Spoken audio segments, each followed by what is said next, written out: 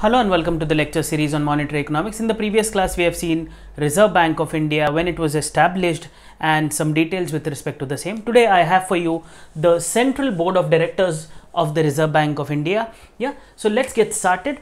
So RBI consists of 21 members, and the topmost member is known as the Governor of the Reserve Bank of India. Governor of the Reserve Bank of India, and currently it is Shaktikanta Das, who is the Governor of Reserve Bank of India. Then there are 4 deputy governors who are there to assist the Governor of the Reserve Bank of India. These deputy governors can be from the executive board of the Reserve Bank, or there will be one member who is an economist, one member who can be an IAS officer as well.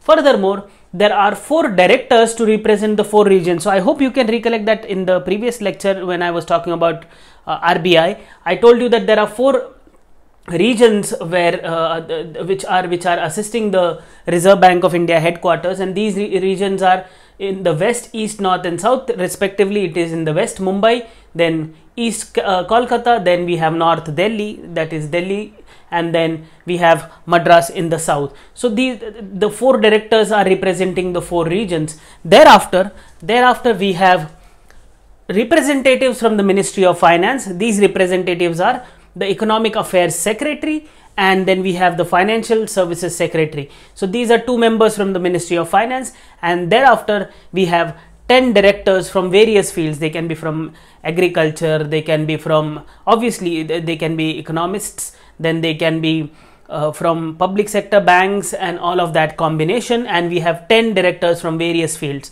So if we sum this up, 1 plus 4 plus 4 plus 2 and 10, so this will all come to 21. So there are effectively the Central Board of Directors of the Reserve Bank of India, or at the Reserve Bank of India, consist of 21 members who are there to look after the monetary and fiscal system of the country. So that is why the understanding of Reserve Bank of India and the Board of Directors is pretty much important as far as the monetary as well as financial system of the country is concerned.